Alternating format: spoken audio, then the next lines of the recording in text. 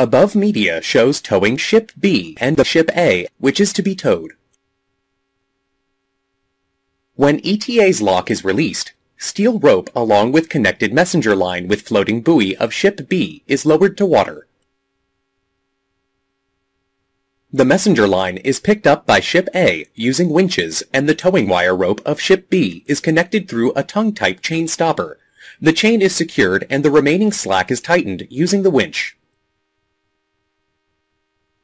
Once the towing wire is secured and locked, the ship A is now ready to be towed.